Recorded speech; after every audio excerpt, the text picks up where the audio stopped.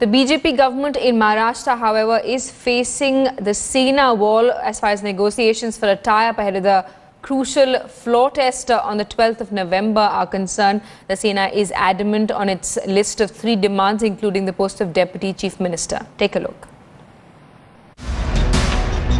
There seems to be no end to the stalemate between the Shiv Sena and the BJP.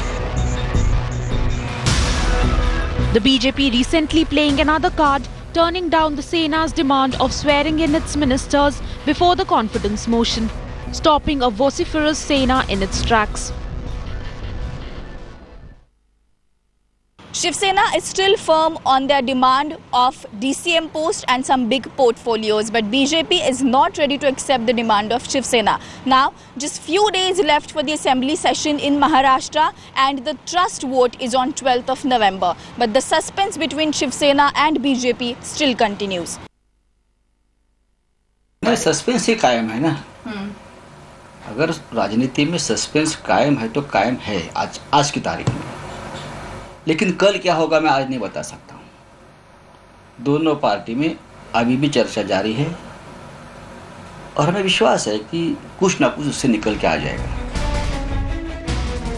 Sources say that the Shiv Sena is demanding at least 10 ministries, including the Deputy Chief Minister's post, hoping to wrestle maximum ministries, a plan that evidently is not working. A special session for Maharashtra legislature has been called from 10th of this month.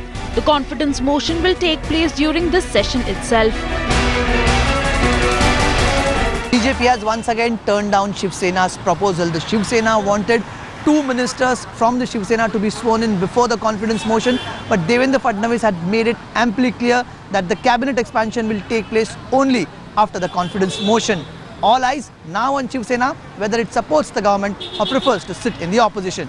With Amruta Shedge, Kamlesh Sutar in Mumbai for Headlines Today.